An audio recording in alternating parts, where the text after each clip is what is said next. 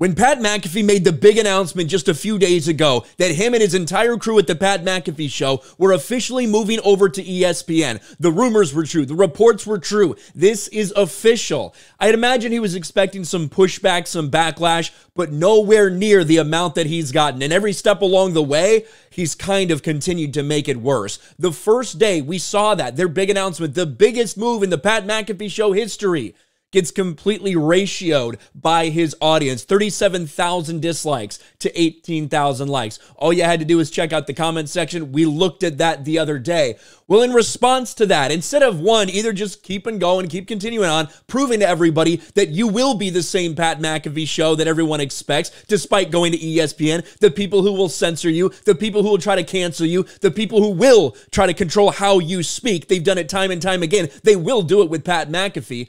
Instead of acknowledging that maybe some of those concerns are valid, instead, Pat McAfee decided to kind of lecture the audience and, hey, man, you should really have some more faith in us. There shouldn't be a problem with us going to woke ESPN. There shouldn't be a problem with us doing something that we said would never, ever happen.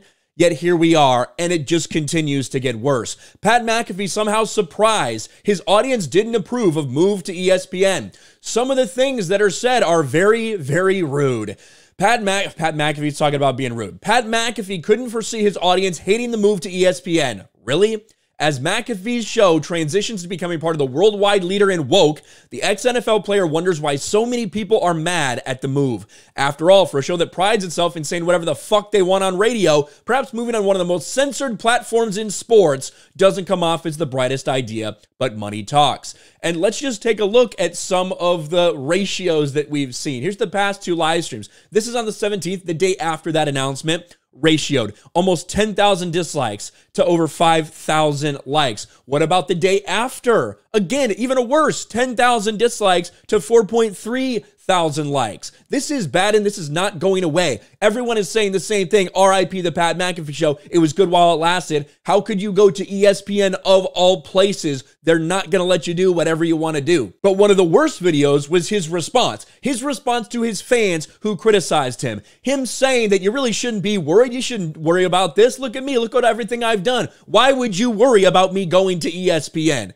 Well, how did that work out for them? 18,000 dislikes to 15,000 likes. This is a problem for Pat McAfee. It's been tough going over the mentions, McAfee said. It's been tough out there. I didn't think I expected that. That was a miscalculation. I think the reason I didn't expect it is because it didn't even cross my mind. I feel like our people are the ones who are most mad. Yes, your fans were mad at this because of the way you've built this brand, because of how you've pushed back against ESPN in the past. Of course they're going to be upset that the guy they went to avoid the mainstream, the guy that would say anything, do anything, bring on anyone at any time, unfiltered, uncensored, is now going to have to abide by the rules of ESPN. And Pat McAfee has claimed over and over again that they're going to let him do what he wants. They're not going to change the show. I actually believe Pat McAfee might think that that's true. Right? That he thinks that that might be the case. But I can guarantee you, the first time somebody says something controversial, the first time Aaron Rodgers comes on the show and says something about the vax, ESPN will crack down. They will change the show. They've already admitted they're changing the language that will be used. So let's not pretend like they're not changing anything. I feel like our people are the ones that were the most mad. It's like, hey, we have a good history, do we not? I don't know. I guess not. Some of the things that are being said are very, very rude. Well, there's a reason people are mad. It's not just, oh, well, they're upset about change. No, they're mad because this goes against everything that Pat McAfee had built the show on. And people are reminding him of that. Someone's like, the internet, Pat McAfee says the internet is awesome and tweets out a clip yesterday. Someone says, yes, it is indeed, and pulls up this from 2 years ago. You could see how ESPN would be like, we don't want to get this confused here that you're still working with us as this whole thing, as our people are going over there. So I think that's a little bit of a difference because our show was never a ESPN show, never fucking will be. And that's just one of a lot of times where he's mentioned in the past that this show will never be on ESPN, blah, blah, blah. Well, this is the reason that people are upset. Because they feel betrayed. Your audience feels betrayed. And good for Pat McAfee. I bet he's getting a lot of fucking money. All those guys there are getting a lot of money. That's great for them, great for their families, great for their legacy, all that stuff. But in terms of the show itself, of course people are going to be upset.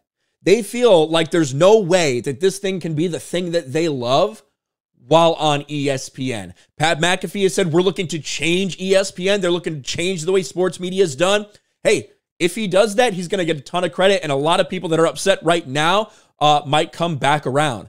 But as it goes, right now, even in his members-only streams, he's getting wrecked constantly throughout the entire stream right now. The ratios continue to be bad. The comment section continues to destroy Pat McAfee for this decision.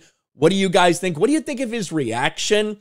You know, instead of maybe taking a little more seriously some of those concerns that his longtime fans and viewers have had, instead, he kind of gets upset at the way his audience has reacted. Let me know your thoughts in the comments below. Smash a like button, subscribe to the channel, ring the bell for notifications, share this video out there, and I'll talk to you later.